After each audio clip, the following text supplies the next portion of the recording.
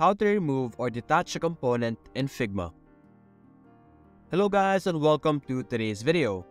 For today's video, we will be talking about this platform called Figma, and I'm going to teach you how you could handle your components. Now over here right now on my screen, as you can see, I have a selected photo. We're going to make this photo in the component by clicking this button right here on the top. Just like that, as you can see here on the left side on the assets, we have this photo as a component. Now what we're going to do is we're going to select the photo once again, click on Alt, and we're going to duplicate our photo just like that. And then over here on this duplicated photo, we're going to click on the three dots over here, click on Detach Instance, and then you're going to delete the original photo. And just like that, our component is no longer a component over here. We now have the image as an image once again. That's it guys, hope you enjoyed the video, thanks for watching.